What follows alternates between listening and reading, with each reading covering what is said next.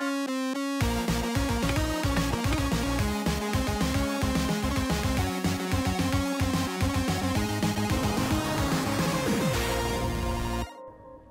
guys, Bob from RetroRGB.com here. I want to do a quick video on how to patch ROMs for use in ROM carts or on emulators.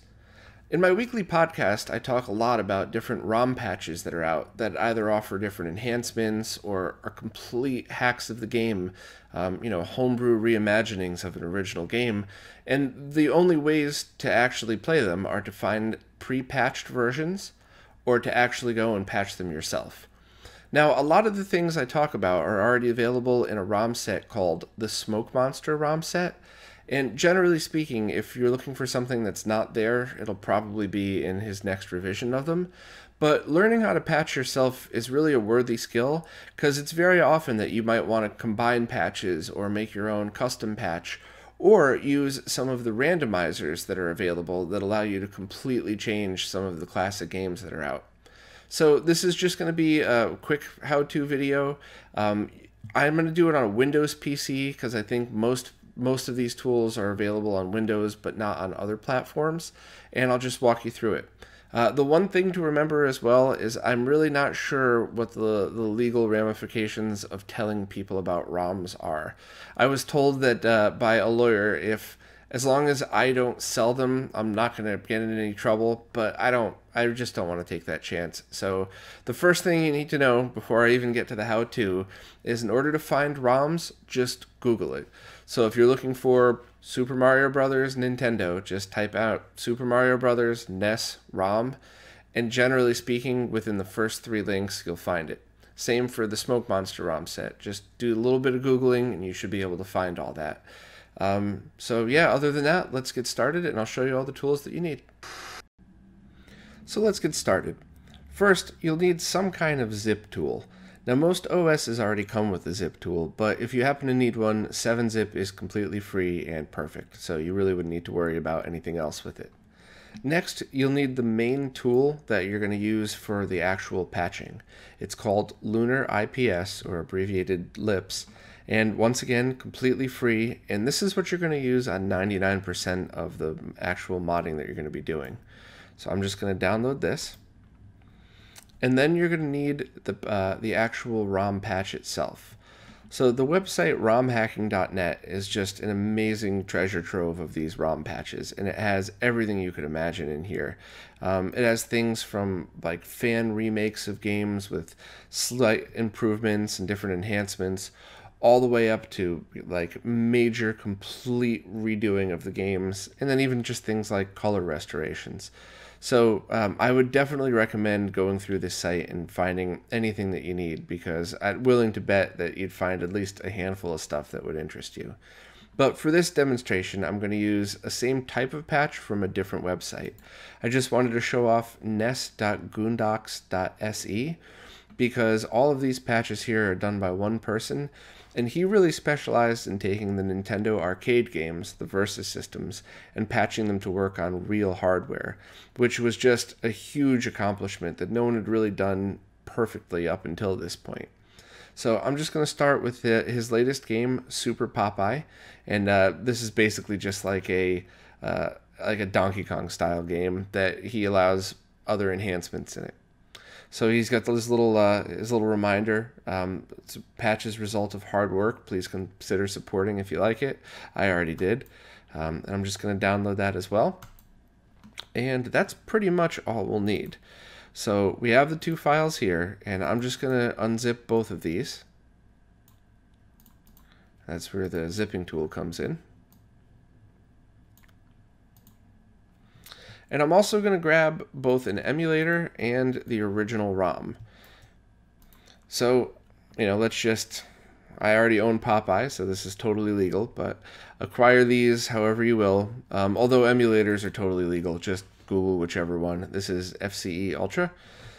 And one trick that I always like to do is I make a copy of the ROM that I'm messing with, just in case I screw something up, and then I rename it whatever the patch is. That way it's very easy to differentiate between the two. I know it's a bit of an OCD move, but it really helps me.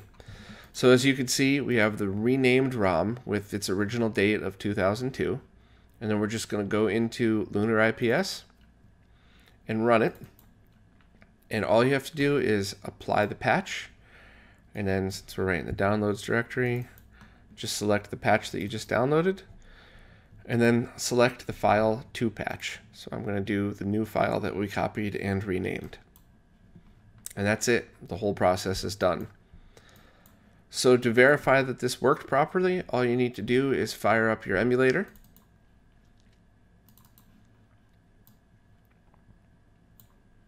And I'm just going to select Super Popeye, and if you notice, the date on this is the newer date today as opposed to 2002, so you know the patch went through correctly. And let's test the patch. So as the game's booting, the patch that this guy did allowed you to actually move Bluto, or I guess, you know, Donkey Kong, depending on... So as you could see the different directions, and he'll be able to move back and forth, which is kind of neat. You know, not really the world's greatest patch, but something that I never even thought was possible. So that's pretty much it. I mean, it really is that easy. You just download the ROM, download the patch, and then run the patch tool, and that's it. But there's one more type of patch I'd like to show just because it's a little bit confusing, and I'd like to show it before I demonstrate real hardware. The next tool I want to demonstrate is a little bit different, but the same basic process where you just download a ROM, download the patch, and go from there. But this is actually a very fun program called a Zelda Randomizer. So this actually takes the original Legend of Zelda game and allows you to make a whole bunch of stuff on it random. They also have one for Super Metroid with a bunch of pretty cool stuff, as well as a Link to the Past. So all of these things are awesome and just open up a world of different fun. But I'm just going to start and really only show the Zelda one just because it's, you know, we're already doing NES games. So you have to just download it. Oh, downloaded installation. Dropbox download. And of course you always have to deal with these, you know, download programs. No thanks. Save file. There you go. So now I'm just going to go back to my downloads directory, and unlike LunarIPS, you actually have to install this one. It doesn't just run right from the folder, which, you know, not too big a deal, but when you're done, just run it. And as you can see here, I already have a copy of Legend of Zelda, as well as I still have the emulator ready. And all you need to do is just go in and choose the ROM.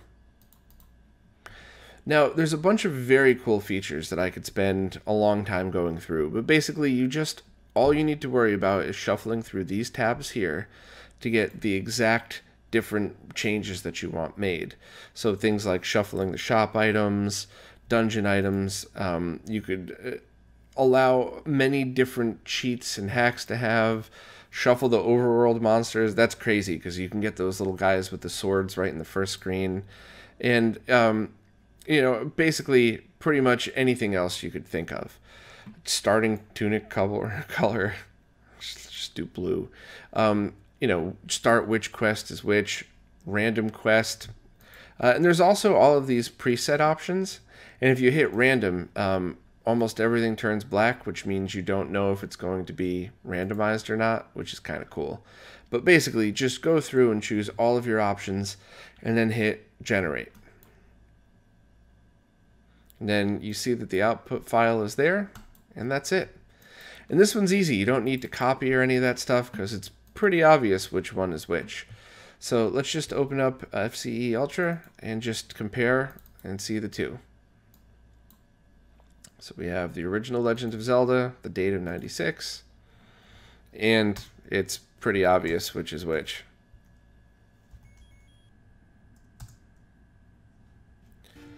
So as you can see, it's totally just the Legend of Zelda. Everything looks normal, just as it's supposed to be, and no surprises here.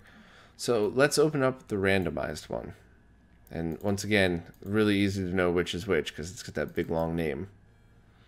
So when you start it up, it automatically tells you which of the parameters are changed and that it's been randomized. and just register here.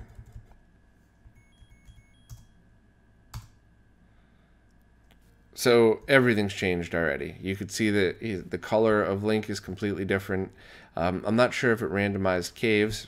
Yep, so I mean, that's kind of neat. You could choose the sword or just having the candle.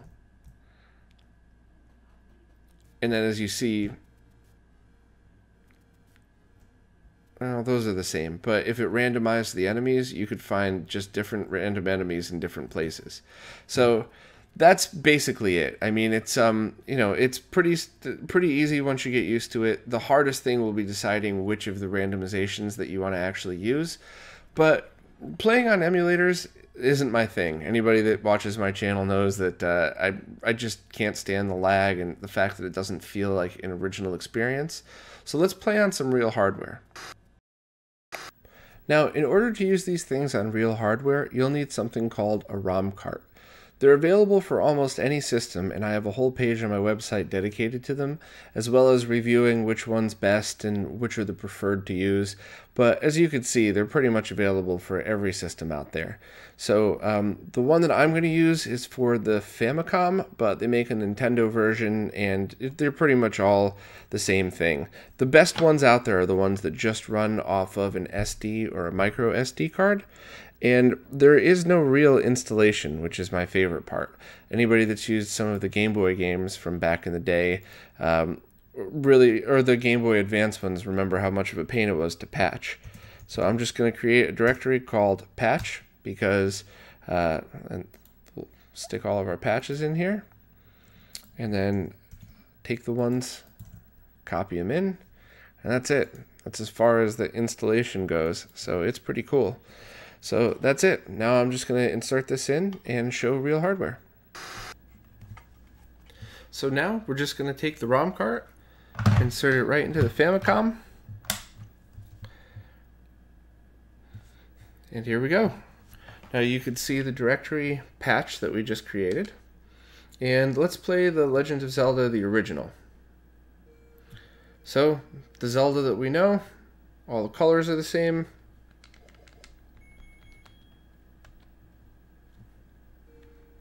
And everything's as it's supposed to be. But let's just go back and check out the patched version.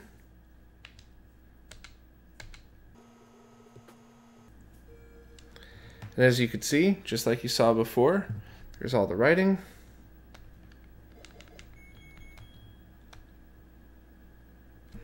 There you go, different colored Link.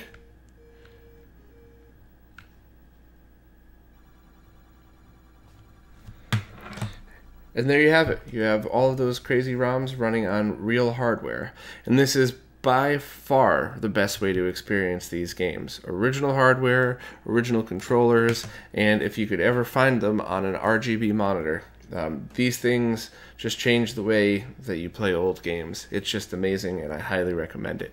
But if you're interested in any of that stuff, definitely just check out my channel and much more information on how to do all of these things. So that's pretty much it. Find your ROM via Google, make sure you have a zip utility, then download whatever patch utility needed, most likely LunarIPS, but some of these have their own EXEs. Then just patch the original file and go. One thing you might want to note is that not all ROMs will be playable on real hardware. Some are too big for ROM carts or for even the original consoles, but generally speaking, I've had great luck with those. There's just been a few where things weren't compatible in certain scenarios. Also, there's other patches that are a little more complicated, like the MSU audio stuff for the Super Nintendo SD to SNES, but that's getting into other complicated stuff, and to be honest, once you patch the utility like this, everything else is really its own individual situation, and you just kind of have to deal with it as they come. But hopefully this was a good beginner guide to get anybody started that just needed to get their foot wet in this stuff. If you're into things like RGB monitors or really trying to get the best quality out of your old consoles, please check out my site, RetroRGB.com. And if you like what you see, please support the Patreon, because there's no way I would be able to do any of this stuff without my Patreon supporters. So, as always, any comments or criticism, please post down below. I'd love to hear from you guys, and I'll see you next time.